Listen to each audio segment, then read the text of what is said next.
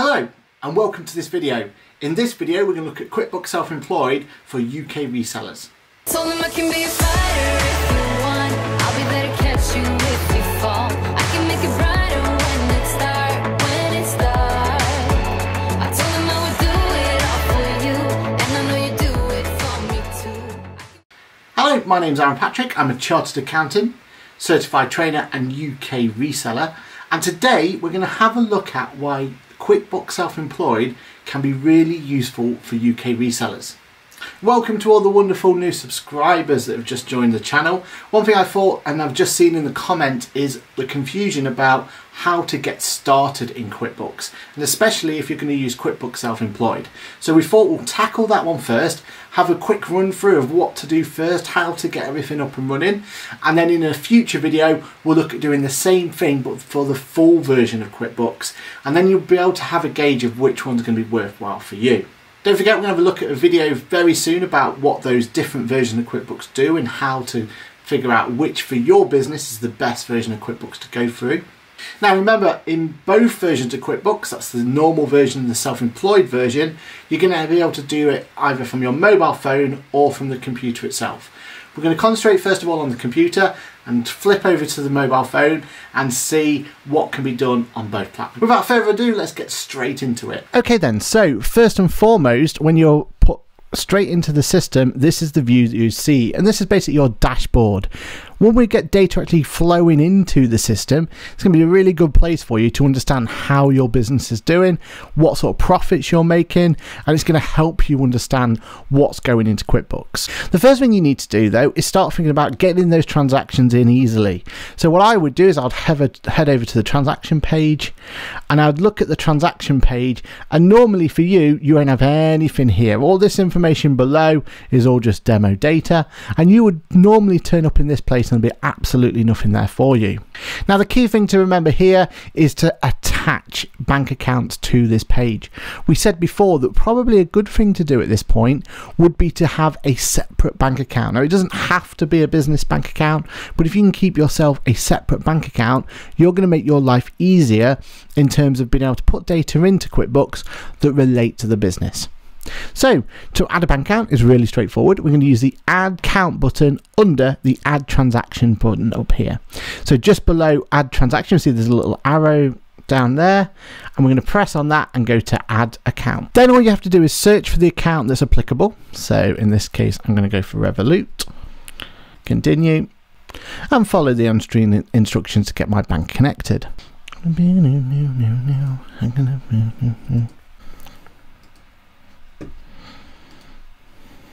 Once you've connected that bank account up, QuickBooks is going to start importing that information in. And what it will do then is every time your bank gets connected, you're going to have the ability to keep that information coming straight into QuickBooks. Now I'm happy that that's connected, so let's press done. And with that, I now have all these transactions starting to appear. Now the easy thing to do here is if they're personal, I click on the personal button, but if they're business related, I can click on business. So exactly here is me putting money into the business. Let's put on personal. That's just going to go straight into it. I could even add a rule. Basically every time my name appears, we could add it as an expense. Again, I can split the personal ones out. My next job then is to go through and look at transactions and try and figure out which one of these are legitimate business, which one of these are income, so that I can start actually categorizing them. One thing to note about this page though is the transactions that appear on here still have one more step. You still need to go through and say what that transaction is. And it's really important you remember that bit. Just because it appears on this list here doesn't mean that it's been accounted for. You still need to go in, apply some logic, say what that transaction is, put that transaction to the correct category, and then you've dealt with it. Now to speed that process up, you do have the ability within QuickBooks to create rules. So the idea there is that if you keep getting the same thing coming time and time again, so in this case I'm going to put them in order of transactions. When I put them in order of transactions, I can start seeing them in groups. And when I see them in groups, I can go, actually, all these are purchasers, all these are entertainment, all these are postage. So this is where I can deal with them really nice and quickly. So for example, I can click on this parcel link here. I can put it to business. I'm going to make sure that I apply the right category. So in this postage. And then as soon as I've got the category right, I press add rule. and basically says if it finds the word pack link in this case, then what I want it to do is make sure that I go against what category it is, and I can also apply to past transactions if I want to clean it up and keep it all nice and tidy. As soon as I press save, all those transactions are now been accounted for me. I can do the same with these ones. I can go through my PayPal, and anything to do with money going in, I could look at putting that in as well. So that's how I can quickly go in and account for my expenditure as they're going in. So what you want to be doing here is applying a rule against everything that starts happening on a regular basis. Here's my Noki here. So this is some business expense, and in this case I'm going to put it to entertaining, and from here I want to also add a rule, and I want to make sure I apply to past when press save. All those transactions have been dealt with. So it's going to be the quickest way for you to start putting these transactions in. You'll notice because I've started putting my expenses through, then it starts to see a space of how, and start seeing how my business is doing. So it start recording expenditure for me and going through. Now I wouldn't stop there. One of the other accounts I would want to add is my PayPal account. So let's go and add PayPal.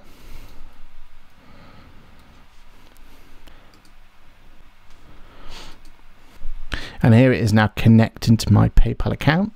It's going to ask me to add it to it, press continue, and those transactions are now being put into QuickBooks. Now, one thing to know here, and one thing to be really aware of, is the fact that when you are adding transactions to QuickBooks from your bank, the connection to the bank is only allowed to be there for 90 days. So after 90 days, you're going to have to go in and reauthorize it one more time.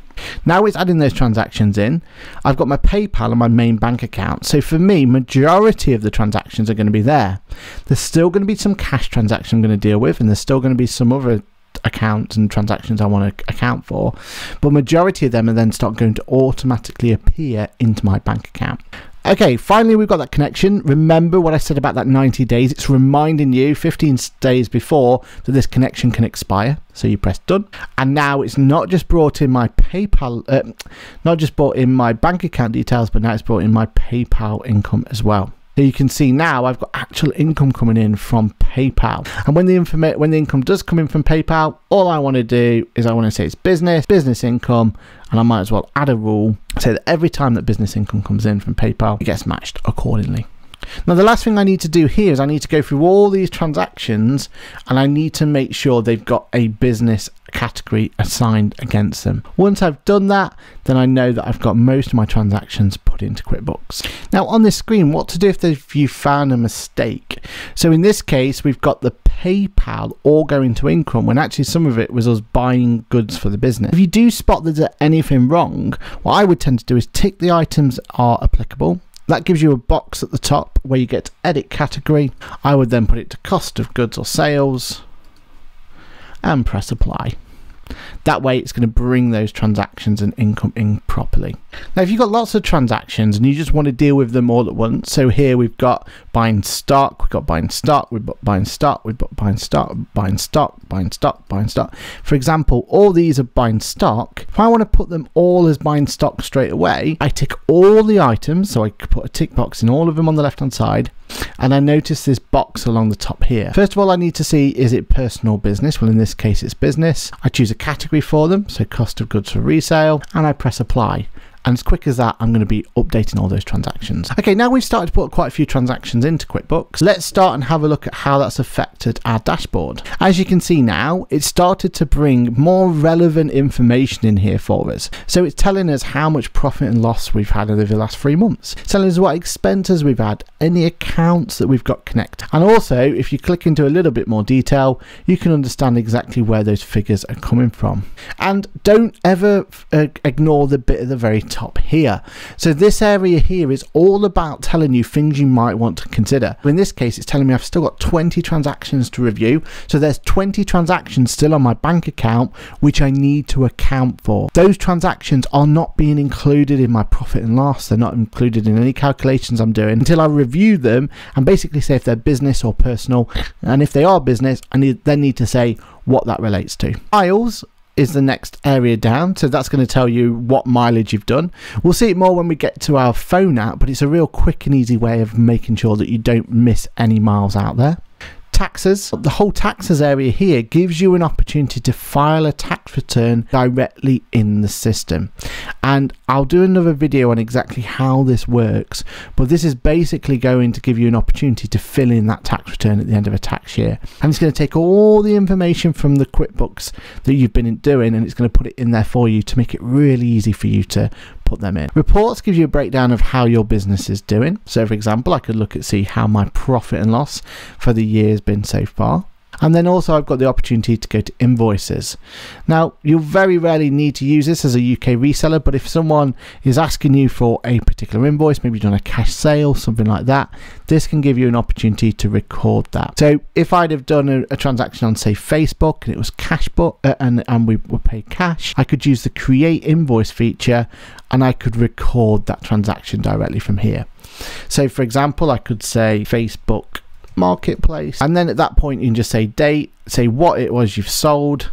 So in this case, I don't know, I sold some Sony headphones, and put the price in there as well. Add to invoice, and then all you need to do is press then you can send the invoice out directly from here, and then you can even go in and say mark as paid, and you can even send a payment receipt if you need to. So it just gives you a chance to go in there, build up or send invoices directly from the system for those rare occurrences that you need to. Also within the transactions, you do have the top opportunity at the top left hand corner or right hand corner to add manual transactions. You do know you've made maybe a cash expense or anything, you can put the transaction directly in here, and that's going to make your life easier putting those transactions in. Don't forget at the top right hand corner you've got your settings box in there. It gives you an opportunity to look at where you receipt forwarding. So the idea of receipt forwarding in QuickBooks is that you can just send the receipt directly to QuickBooks, and if you send the receipt at QuickBooks.com, and you can even set it to automatically tell you when QuickBooks has received it, that's going to give you the option just to forward invoice. So for example, when eBay sends you your charges invoice saying that this is how much you're going to be charged, I tend to put a little forwarding rule on there in my inbox, in my actual, and then from there you can then just put, as soon as that email is received, you send it to receipts at QuickBooks.com, and then it'll get processed in QuickBooks for me. Also in here is the opportunity to look at your tax profile, and that's something again we'll deal with in a lot more detail in a future video. Now the other main advantage of using QuickBooks Self-Employed is the mobile app. So if I get the mobile app out itself and go to QB Self-Employed, first thing it's going to want me to do is sign in using Face ID, and as soon as I come into here, it's going to be very, very similar to that whole thing we were looking at before. So it's giving me the same figures, so show me that same dashboard. As I scroll through, I can see all that information there for me, which is really useful. And along the bottom, I get a plus button where I can create an invoice or snap a receipt. So basically saying if I want to create a new form of income or show that I've created an expense. Now, if I snap a receipt, I literally then need to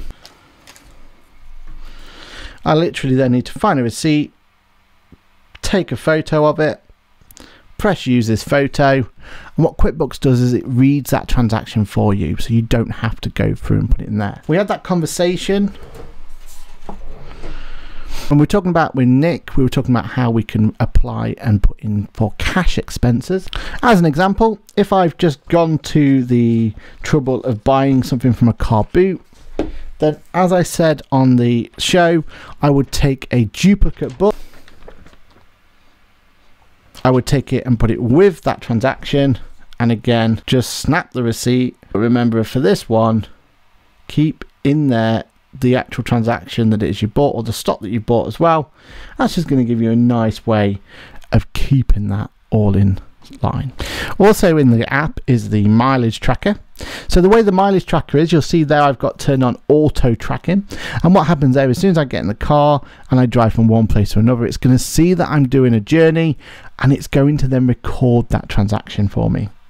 So I go into here, I look at the transaction I've done. So as of today, I went out and I went to and from my office. So if I'm claiming that as an expense, all I need to do is swipe on it to say it's business. I can say that it's picking up goods and supplies, and there it is. I've recorded that as a business transaction. If I need to, I could then press and go for personal as well. And in the full version of QuickBooks, so it's not here just yet, but in the full version of QuickBooks, you even get the opportunity to put rules in place to say that when you're going from one place to another, then that is always going to be a business transaction.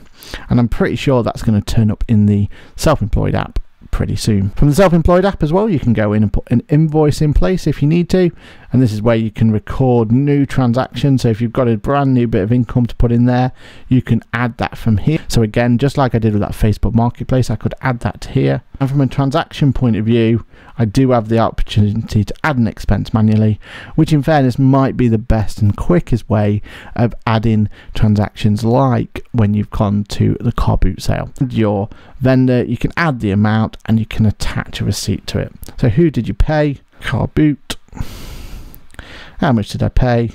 50p. I would put it to my cost of goods or resale, attach a receipt, take a photo, and then I'll take a photo of the stock with that duplicate book, use the photo, and are good to go. And there it is, a real quick look at QuickBooks Self-Employed.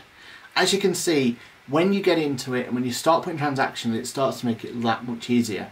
And on this channel, we're going to look at a lot more detail in terms of how to deal with more complex transactions or how to deal with transactions more efficiently. But for now, at least you're understanding exactly what to look at when you first. Key parts to take away from this though: as soon as you have signed up, get that bank account attached straight away. Make sure you then start playing around with adding rules to make sure it starts understanding what those transactions are. And get yourself logged into the mobile experience as well. The way QuickBooks works is once you've got your sign-in credentials, you use them same sign-in credentials to get into both the desktop and the mobile app at the same time. And you can even be in both at the same time, no problems whatsoever. Remember, if you are a UK reseller and you do need to get yourself a hand on QuickBooks itself, do get in contact with me and get you some really good deals, including the opportunity, if you have 3 months completely free, to give it a test and see how it's going. More videos based on this exact topic of how a UK reseller can best use QuickBooks to make their life easier, get your tax return sorted, and make sure that you've got it as easy as you possibly can in terms of getting QuickBooks working for you. So join me in the next video where we'll have a look at some more tips and tricks. And for now, bye for now. They say yeah. I told them I can be a fighter if you want. I'll be there to catch you if you fall. I can make it brighter when it starts. I told them I would do it all for you, and I know you do it for me too. I can be a fighter if you want. Yeah, I can be a fighter. I can be a fighter if you want. I can be a fighter if you want. Oh, the way that I feel, yeah, I know that it's real, 'cause I can get them out of my head. I don't care what we do, everything's feeling new. Even if we stay in bed, my heart is saying yeah.